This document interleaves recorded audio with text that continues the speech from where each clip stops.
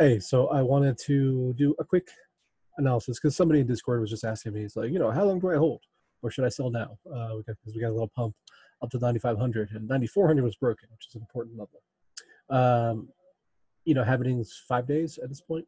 And there was a great tweet that I retweeted the other day showing, the general price patterns pre and post happening for the last two sessions, plus, continuing into this one.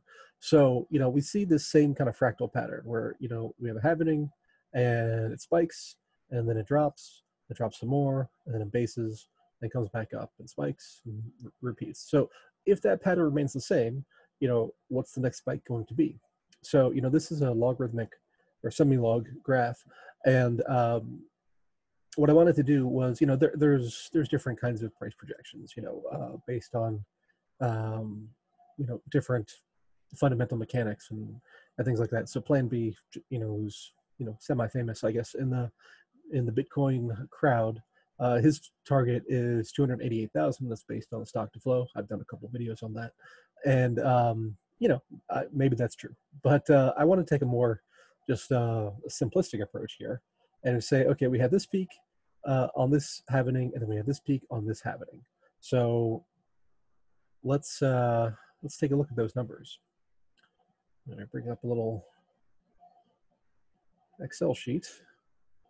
So on this one, this was a high of 1171. So happening 1, 1171.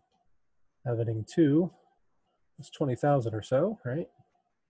Was 19,891. So 19,891. So if we do a geometric ratio, we say, this divided by this. So happening 3 equals that times that. So that'd be 337,875, which is a big number. Let's put that projected.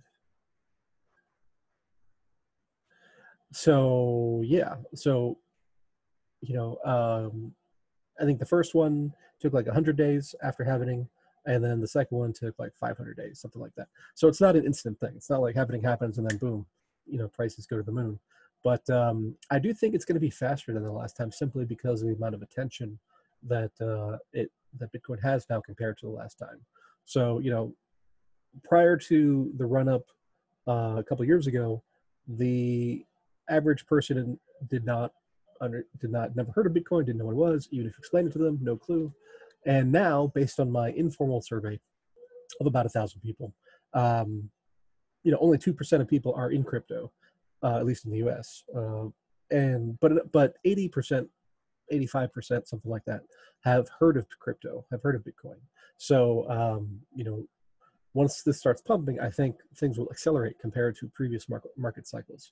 So if you want a number, that's a number. No warranty express or implied. So, you do your own trading. But, it is interesting. And it's in the same ballpark as the 288,000 Plan B came up with. So, maybe there's something there. Anyway, do your own trading. It's exciting times. And I think we're going to break 10K here in another little while. Maybe not today, but, in the next few days.